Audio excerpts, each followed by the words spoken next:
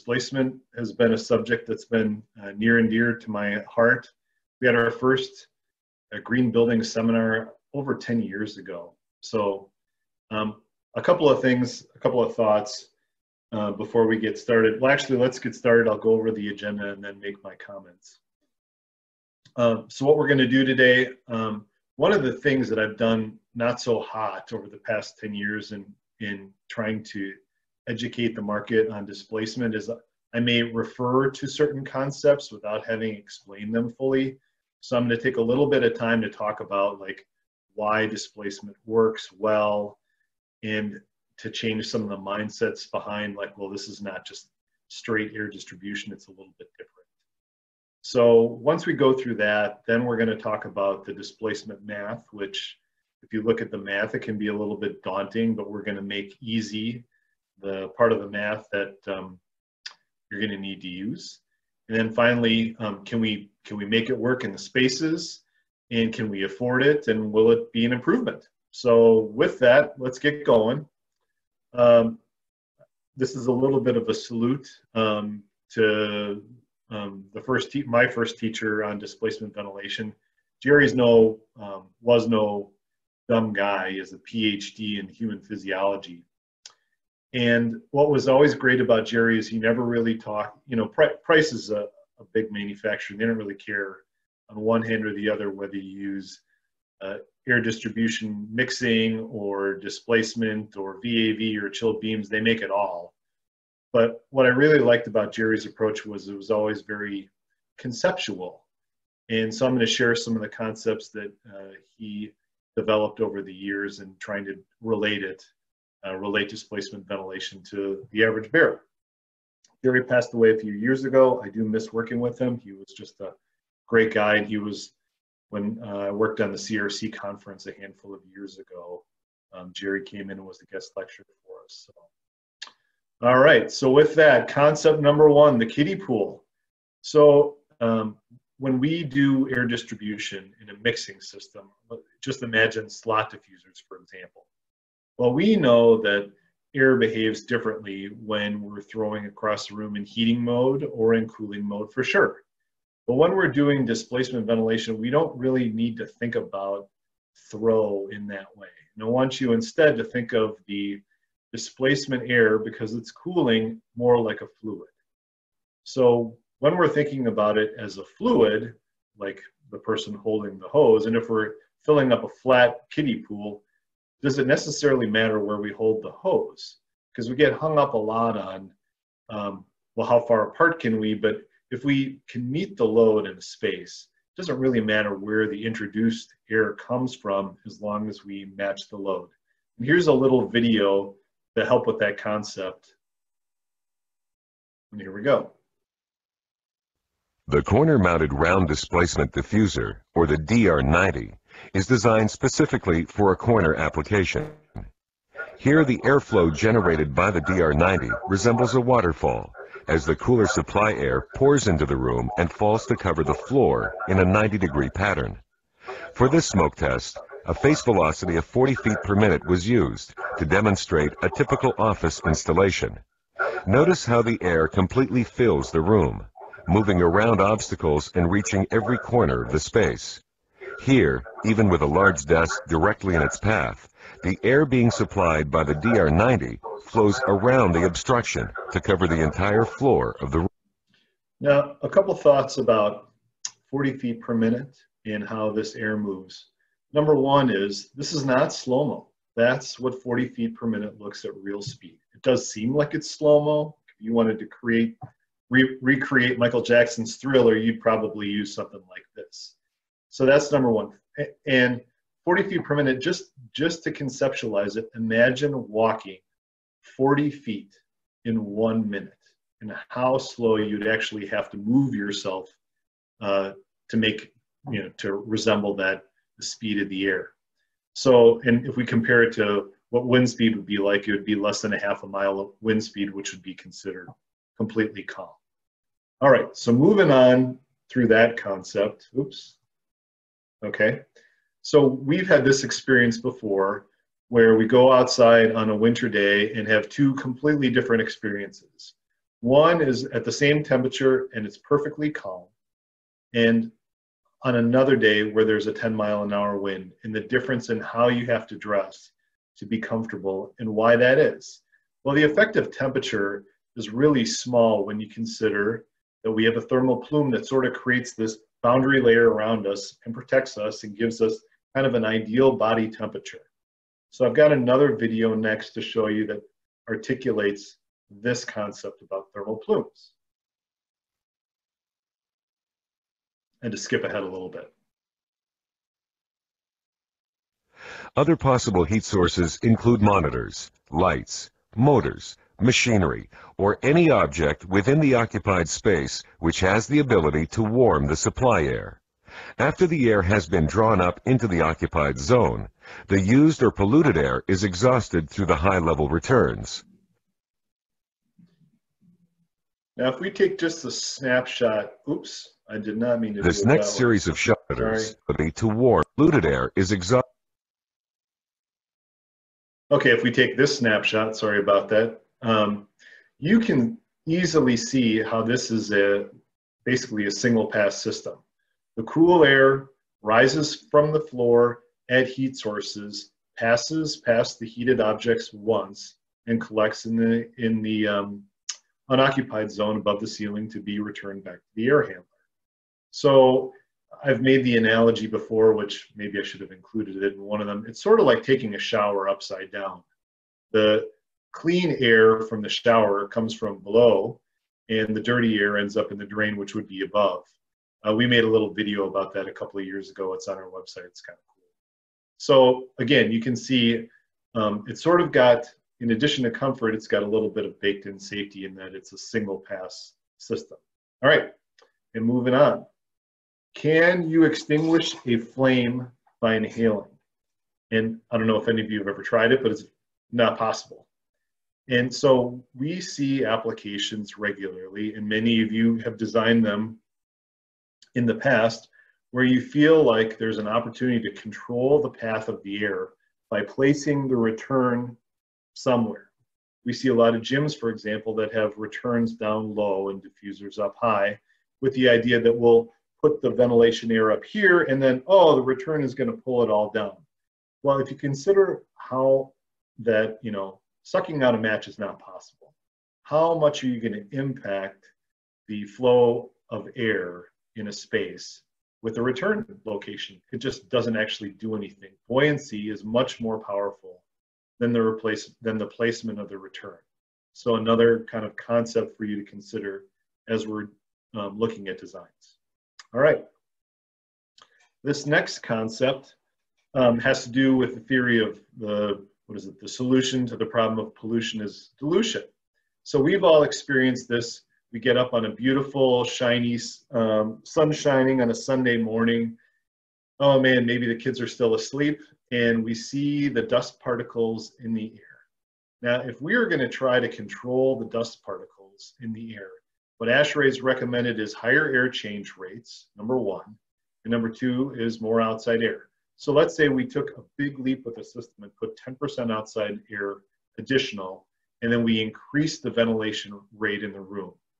Would we make a significant difference in how these dust particles appeared?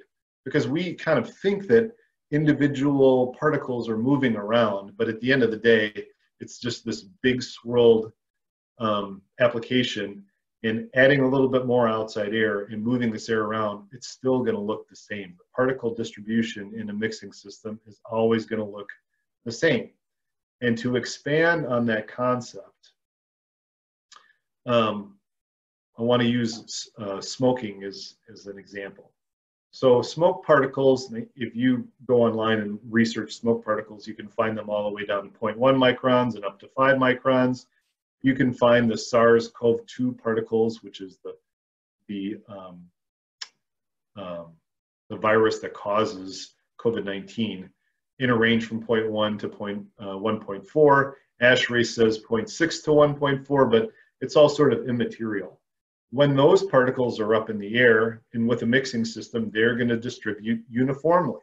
So what we have next is an application. It's a really interesting application that's a little bit old. So this is a large indoor facility that allowed smoking. And I need to kind of walk through this with you a little bit slowly, so we'll take our time. And the next slide is blown up a little bit better, so it's easier to see. In 2005, this facility was using 4 CFM per square foot for its ventilation rate due to the smoking. And obviously, when you walked in the facility, you could see a cloud of smoke everywhere you looked. So one of the things that they did was they put in a dynamic air cleaning system on their return path, which had some pretty important effects. So if you look over, let's just pick this first corner to work from. So we've got particle size of 0.5 micron, 0.7 microns, and 1 microns, and up to 5. Okay, and I don't know if you can even see my mouse, but that's what I'm pointing at.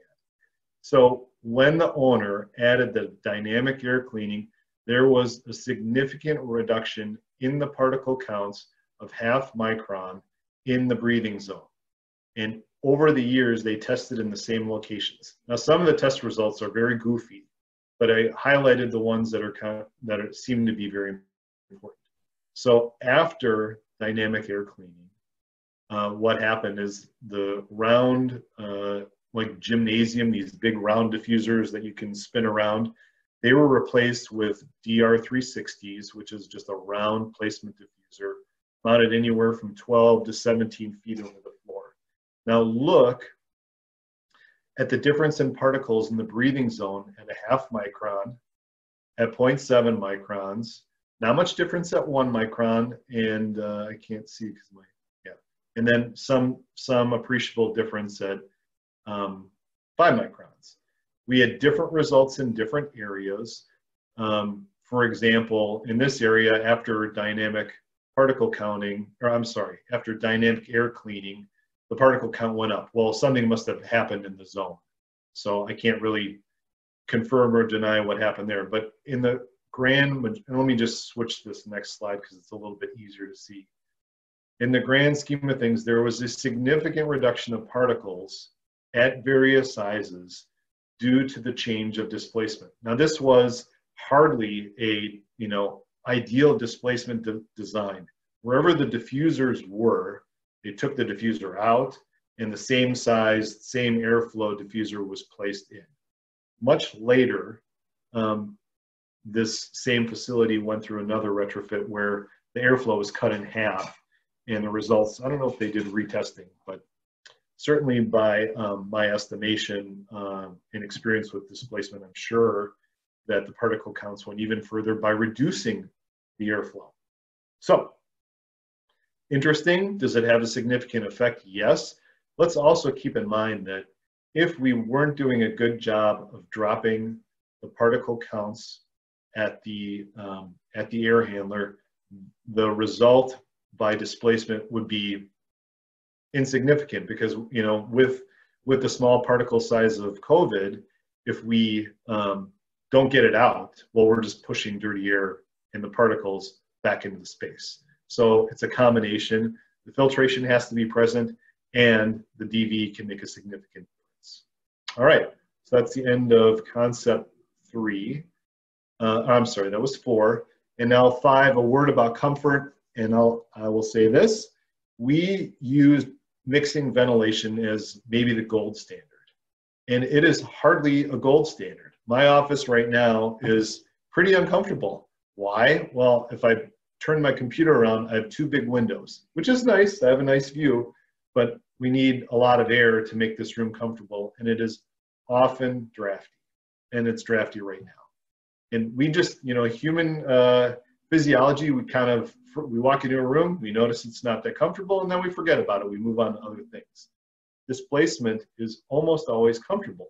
And there's a strange reason for it, which we're going to articulate shortly. But just remember, this is a fun example, no politics in mind. But if we can keep any 2 people comfortable in the same space, our president and first lady would be a great example. So Donald obviously weighs a little bit more than the first lady. Their metabolism rates are different. They wear different clothes. She's got open ankles. He's got pants and probably socks that go up to his knees. And so how is it possible that the 2 of them can be comfortable in the same space? And with a mixing ventilation, they cannot. it's just about impossible. So this next little video that I'll show you is probably my biggest failing in teaching displacement ventilation. I was never really good about articulating this point. The video, on the other hand, does a great job of it. So here goes.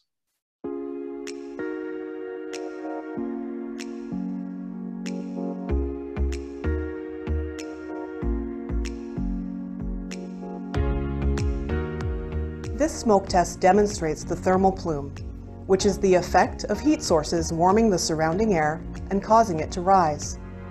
Possible heat sources include occupants, computers, monitors, lights, electronics, or any object within the occupied space that can warm the supply air.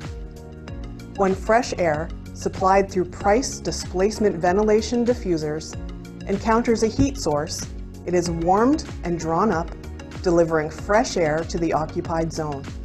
After the air has been drawn up into the occupied zone, the used or polluted air is exhausted through high-level returns. This scenario demonstrates what happens to the supply air as it encounters heat sources with different loads.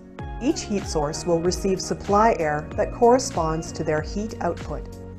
Higher heat sources receive more supply air, while lower heat sources receive less supply air, thereby maintaining excellent occupant comfort. In overhead mixing systems, supply air is delivered to the space from above and is fully mixed throughout the occupied space in order to dilute any contaminants throughout the occupied space. In displacement ventilation, cool, fresh supply air is continuously delivered to the occupied zone from below, while the polluted air is forced up and out of the occupied zone.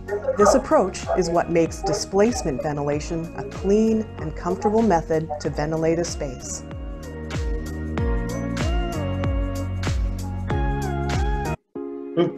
And thanks to Price for putting that video together. That video is specific to this class, so really nice that they did that for us. I think that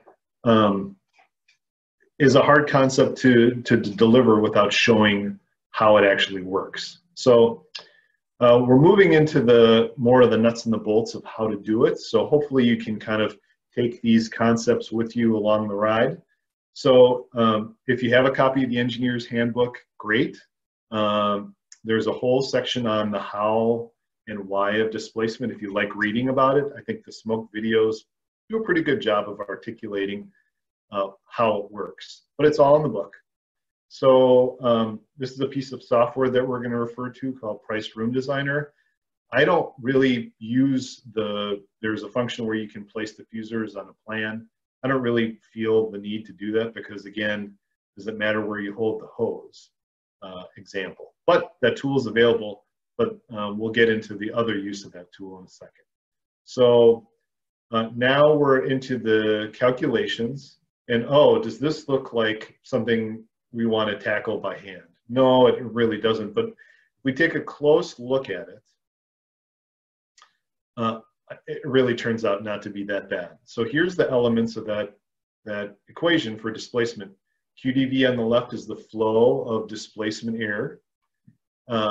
There's an adjustment factor over here for the load of occupants and equipment, of the lights, and of the exterior zone. And then there's some correction factors that have to do with density and something called delta T, the temperature rise from your head to your foot. And I don't spend a lot of time talking about delta THF, but one thing to think about is we're not using 55 degrees. So we're looking at an application that looks like the picture that was on your invitation. And like your smoke video, cool air, not cold, cool air introduced in the space, and we're lifting the contaminants out to a high return to be processed by the air handler. What does that really look like when it comes to loads? It looks more like this. So we're going to process in the occupied zone only 29% of the load by people and by equipment. And the lights is almost going to be entirely displaced to the unoccupied zone. The lights tend to be in the unoccupied zone. So all that radiant heat stays up at the top, and just what very little heat drops into the occupied zone. And finally, the exterior load is generally displaced up into the plenum above.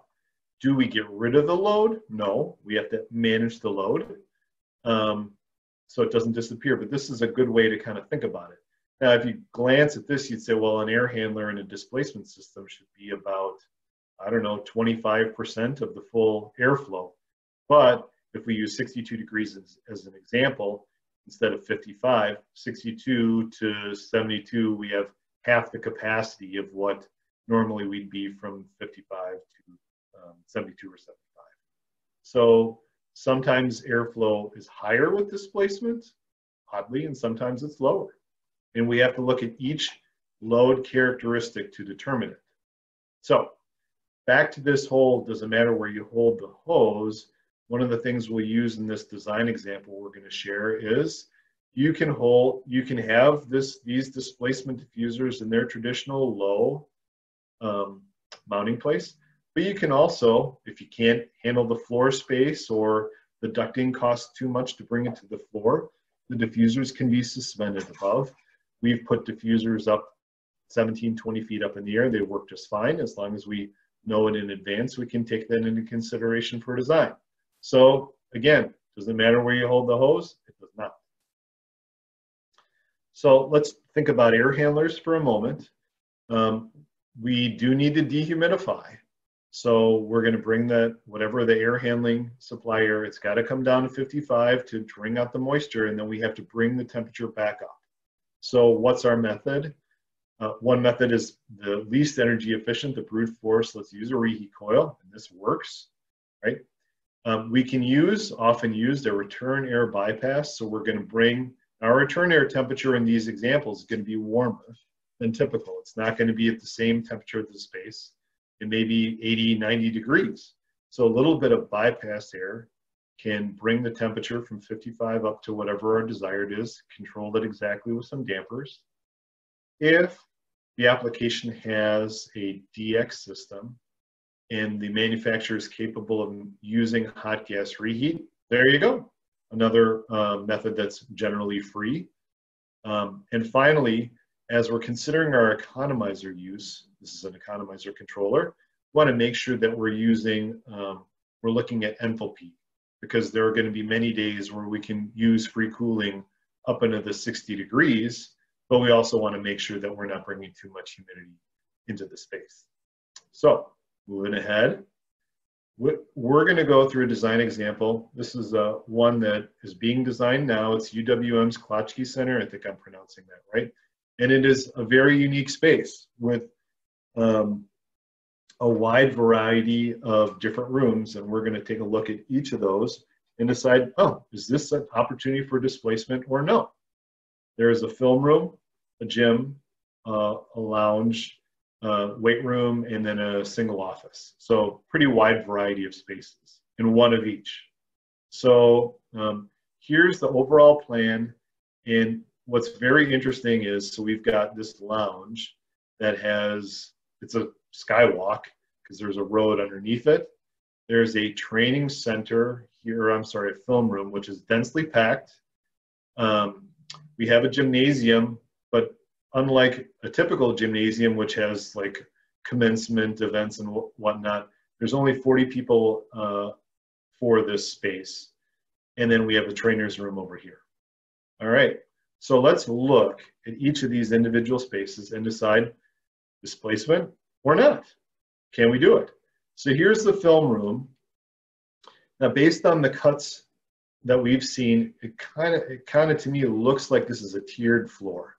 Based on how close these folks are and the position of where the film would be run, I suspect it's a tiered floor. Now, if we are able to, what would be great would be to seal up this floor and make it a floor plenum.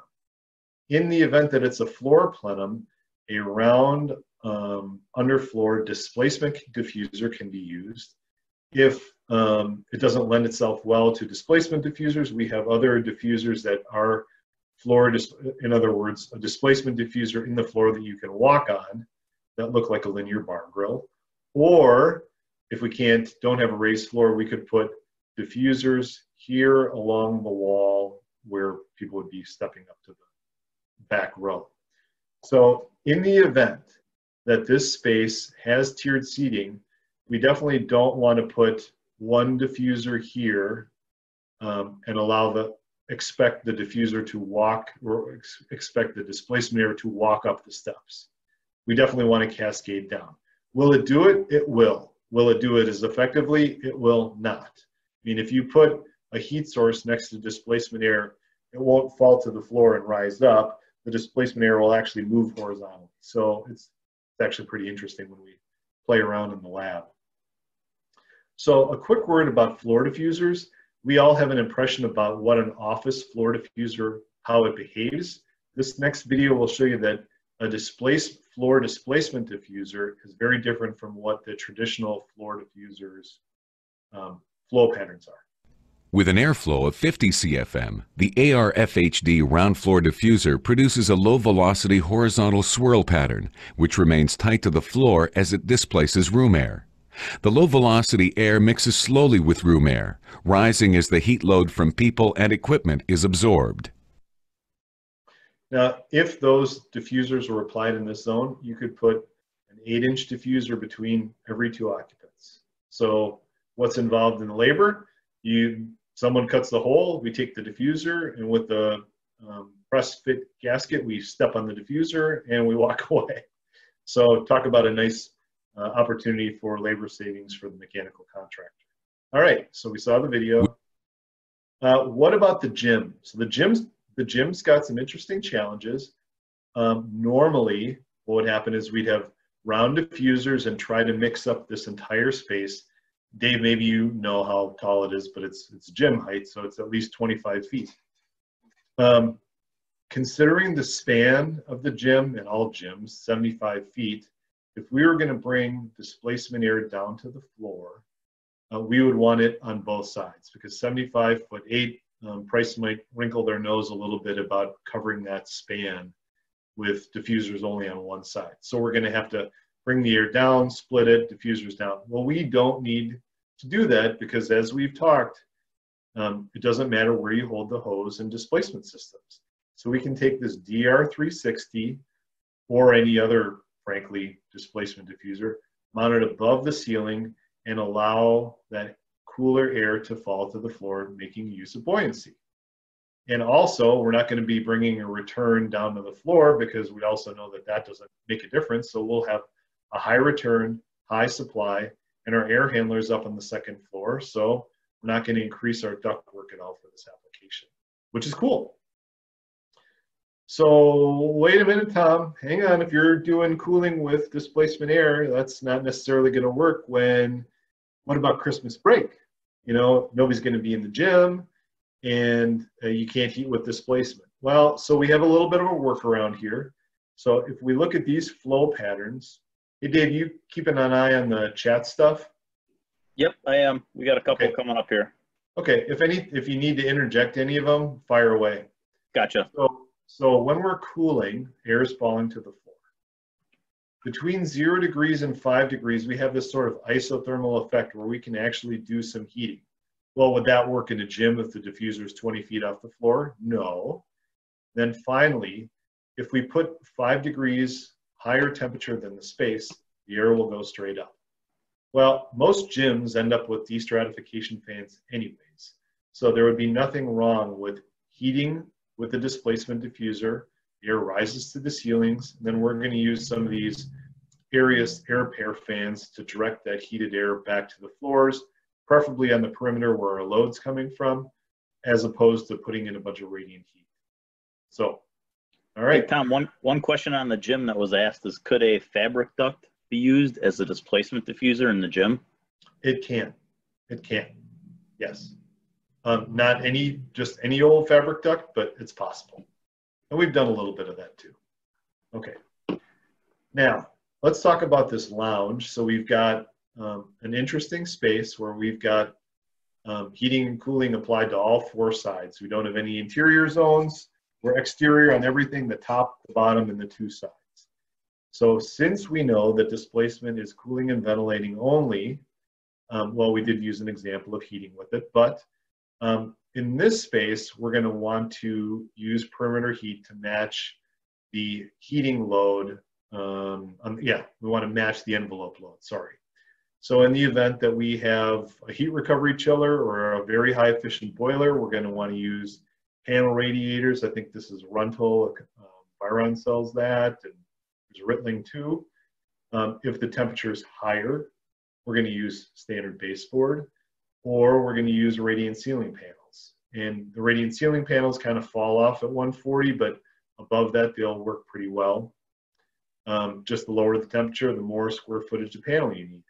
So we will ventilate and cool with displacement air, and then we'll match the heating requirements with the perimeter.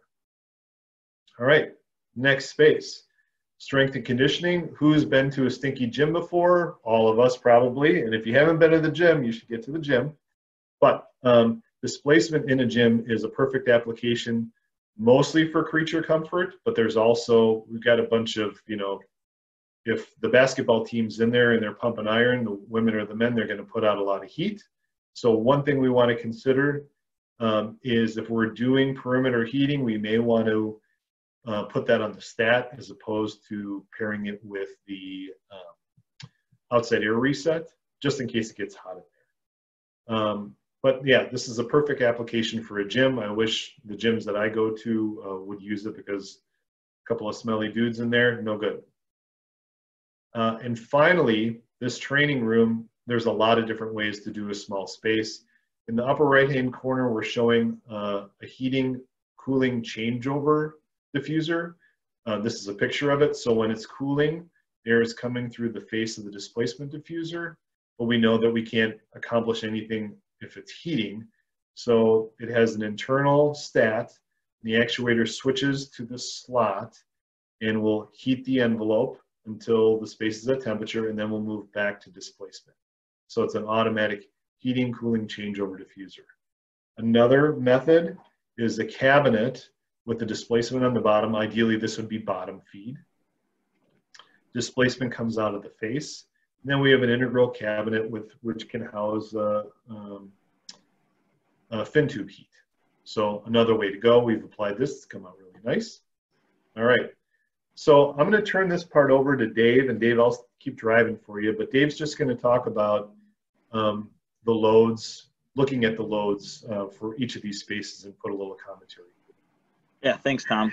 So we're just going to run through a little bit of each room by room and what the load calcs look like and what we're going to pull from in order to enter into the program. A lot of you have seen the trace load room calc, which is shown on the right. A couple of things that we're going to need to plug into the program that we need to keep an eye on is the number of people. And in the film room, you can see the number of people. It's a highly densely populated room at 40 for 1,500 square feet. And our load, just for the people alone, is about 2/3 or over half of what the actual load is in the space. This makes a DV system in here extremely effective. In the gym, as Tom had mentioned, it's a little bit more of a challenge. Traditional gyms, you'd have some bleachers on the side and you'd have a larger number of occupants than 40. In this case, the gym is strictly used for training and practice purposes.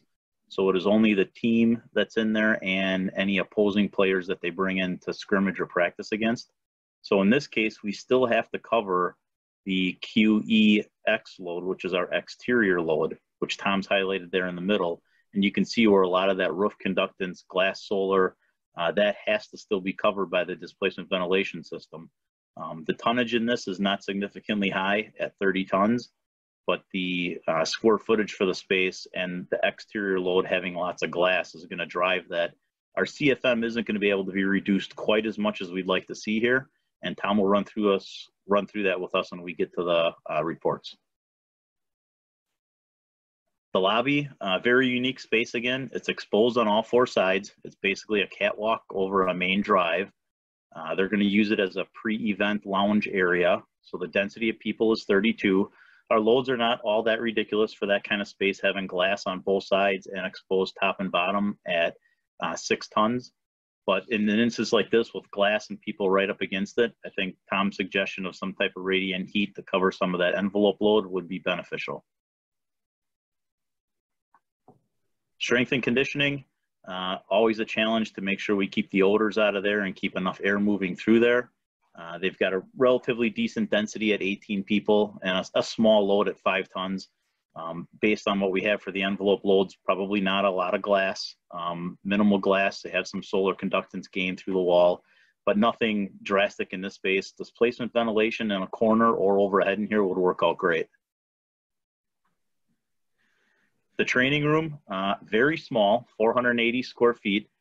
The way that they have it shown right now from the architect is probably just a depiction of what might be there.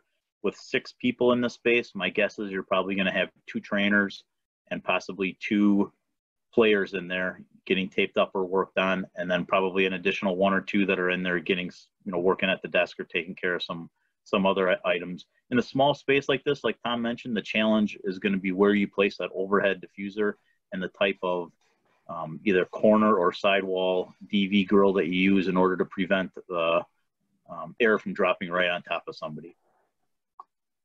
Cool. I think that's it. Dave, thank you. Nice to be able to take a break in the middle. Hey, so this software that we're talking about, it's available on Price's website. So if you're going to the home page and you hit resources and software, you'll find at the bottom of this list a room designer, and then you'll get this screen and be able to download the software, and all that sounds great. I'm sure your IT department is really thrilled to have another software package on your desk. But this is what the software looks like. Now notice we've got a designation for an air handler and then rooms below it, and we've got these air handler properties and some of the things you saw, like the load of the lights and the load of the exterior and the load total and all this kind of stuff. Well, you can fill all this in manually if you like, but what we're going to show you next is just as quick how to, many of you use Train Trace. So we have an automatic import function from Train Trace. So pretty easy. You find that reporting page, go to import from Trace, and you got to dig up your project data, and we want project data that's going to be both the room files and the load files, and then voila, we've got all the full air handler and the rooms into the DV format. So it's going to automatically fill in those values for you and give you your new displacement value to match the load. Now, why is this important? Well, it does seem like displacement is often an afterthought. So an engineer may say, all right, well, I got to at least figure out how big my mechanical room is. So they'll get some basic loads, and then they'll go ahead and say, all right, well, I'm going to need this much air, and boom, they figure out the air handler. But if you have these basic loads and you can quickly turn them into displacement loads, you may find that you can cut your air handler by 10 or 20%. So if you're able to cut your air handler by 10 or 20%, then hey, displacement should definitely be on the table. That's in addition to the safety and the comfort features that this application has. So that's part of the reason why we want to show it. It's oh man, I can't really, I don't have the energy to put all my loads in and then do another displacement calc. And you have to be careful because not all the displacement software in load calcs do it right. We've dug into what Train Trace does in the past. They don't necessarily apply ASHRAE formulas. So it's a good idea to use this tool just to make sure. And if you design around price, we're going to stand behind the project. Okay. Oops. So now what we're going to look at is the side-by-side comparison of the two systems. So here we have the film room, and this is a snip of the load calc that demonstrates that we need 941 CFM for that 1,500 square foot room. And then now let's take a look here. We've carried over the square foot, we've carried over the height, we've carried over our loads, the set point, the number of occupants, the air change rate.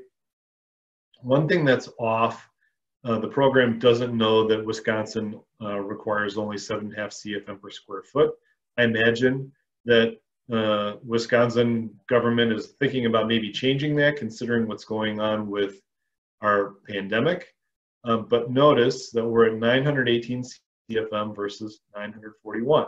So it's a very modest airflow reduction, but the ventilation effectiveness is superior. And that will be the case for all these examples about ventilation effectiveness. The gym, 32 feet tall, I was wrong about 25, 40 occupants. We're dropping from 12,200 down to 11,570. That's a 6% airflow reduction. Again, better ventilation effectiveness. Okay, so we're not increasing the size of our air handler. We're not drastically reducing it. Consider this.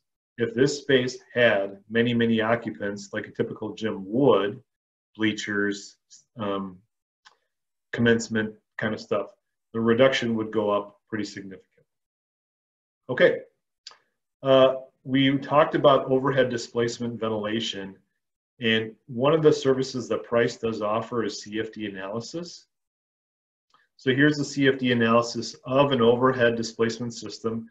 These white marks are the overhead displacement diffusers. And you can, now it's not exactly completely intuitive because there's a lot of colors here, but green would be our comfortable zone. And even though we're dropping our cool air from above, generally, everywhere we go, we're very comfortable. And notice how we've stratified the heat at the peak and the difference in temperature. So from 75, whatever the occupied space temperature is, all the way up to 85. Normally our return would be the same temperature as the room. So any space, just about, can be, instead of mocking it up, can be drawn and put together in CFD. What's great about Price's CFD is they actually model the diffusers against what's in the CFD program to make sure that they actually match, as opposed to if someone buys a CFD program and says, I'm putting a diffuser in, well, they're not going to have those same models, and particularly not in displacement ventilation.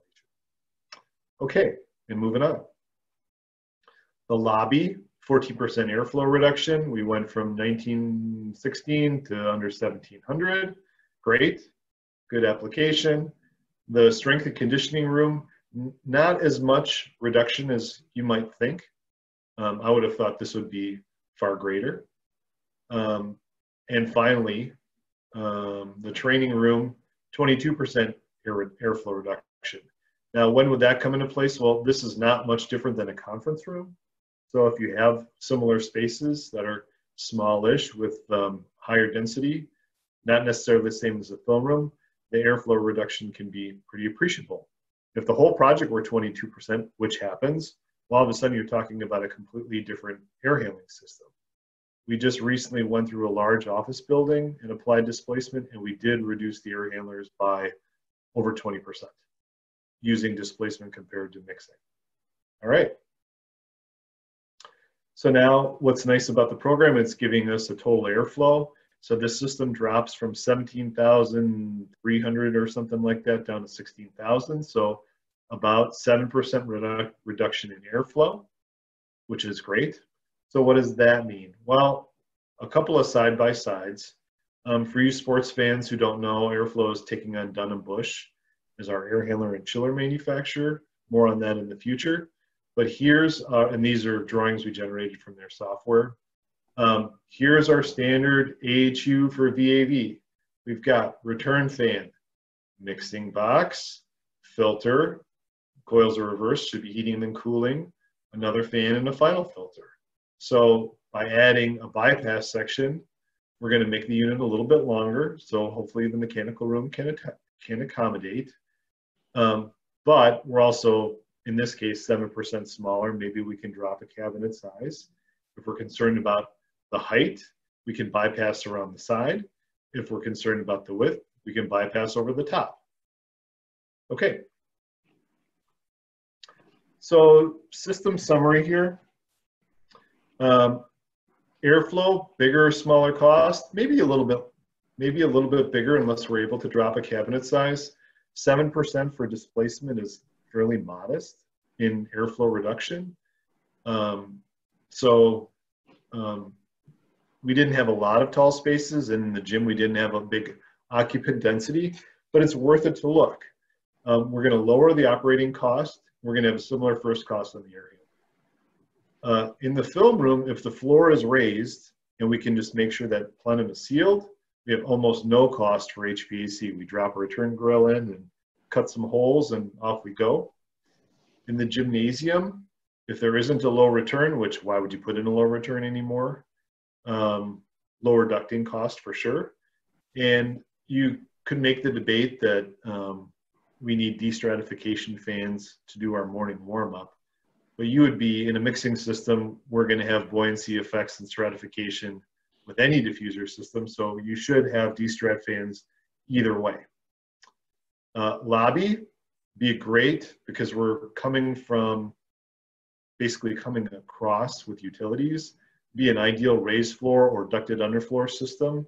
Raised floor forces us to build a plenum, but you can also put in a handful of wall diffusers ducted from underneath, so that would be good. Strength and conditioning, because of the air handler on the second floor, this would be a great overhead DV application. And finally, in the training room, there's a lot of different ways to skin that cat. Hey, Tom. Yeah.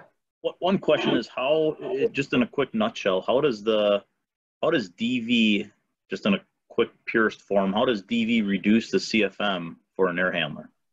How does DV, oh, okay. Well, if we scrolled back to that page where we're displacing all those loads, we're only cooling the occupied zone.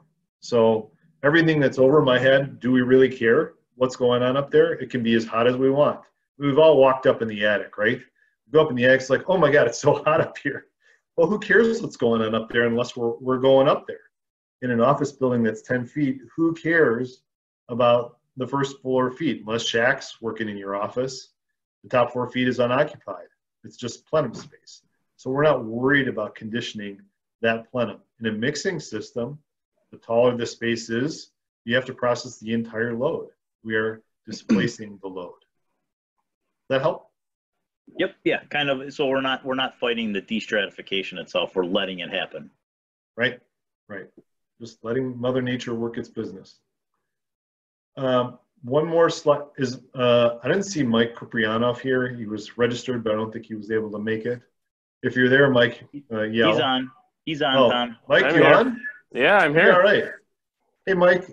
So I talked briefly in a slide about CFD, but would you Mike and I have worked together on a few projects. It's really fun to have a CFD whiz to say, yeah, you might not want to do that, but this might work. So Mike runs the CFD department for Price, and they, for the first time, are making their services available to consulting engineers.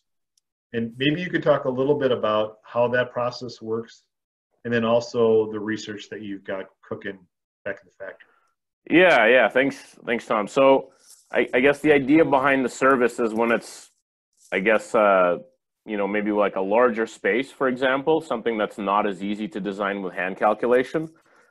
This is a great way to kind of verify some of those calculations, especially the ones that come from those equations. And in a lot of cases for bigger spaces, you'll actually get bigger airflow savings than you see in those calculations. And kind of the way Tom showed it, I like that, Tom, that you were showing that load per square foot, because it kind of shows that that's one of the driving factors, that if you're kind of have more load density, you can actually get away with less air using displacement ventilation.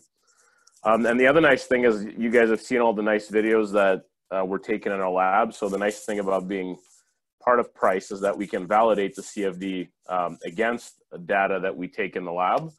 And we've done just that for different types of diffusers, definitely a lot for displacement and underfloor as well, because they tend to be typically a bit harder to implement.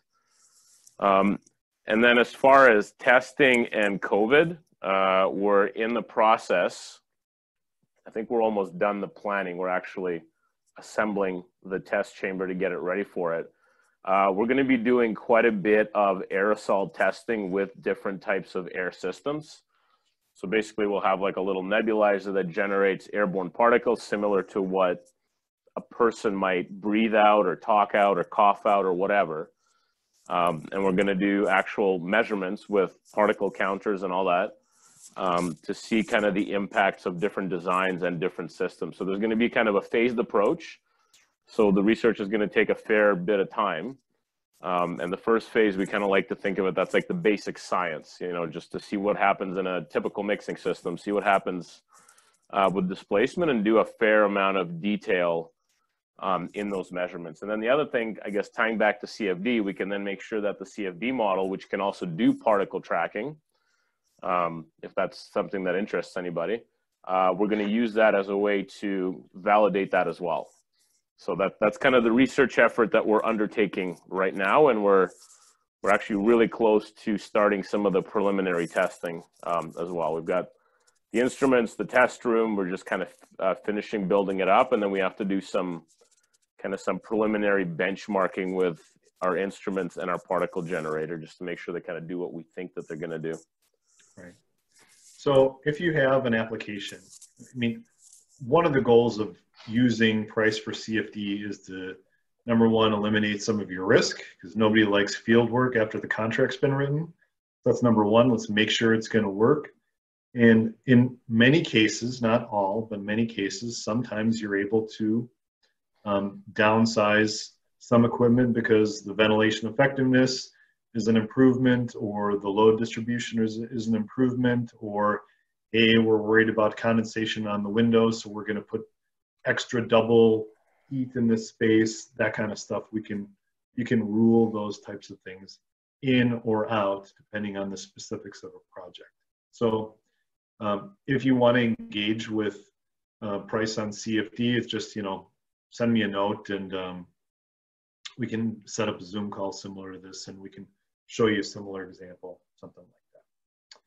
So Mike, thank you. Thanks for giving me a chance to speak, Tom. You bet. So what do we cover today? Can you do it yourself? You can. We're also happy to help you. But what's the upside of at least considering DV on the front end of a project? Safety, comfort, air quality, and energy for sure. Most of the people who've done a displacement project find a great deal of satisfaction having done it, having done something a little bit differently. And the owners tend to rave about it. So hopefully this is enough to motivate you. But if you need just a little bit more prompting, and we're not bringing folks to price these days, but hopefully that will happen in the future. But for one last little bit of motivation, you can see some beautiful spaces where it's been installed. So on the left, that's Potawatomi Bingo and Casino. Both those gaming floors have been retrofitted. They are all, not all, almost all overhead. There's a lower ceiling space that's been retrofitted with low diffusers. We recently retrofitted the high roller area. So if you're a high roller, hey, got to make it nice for the high rollers.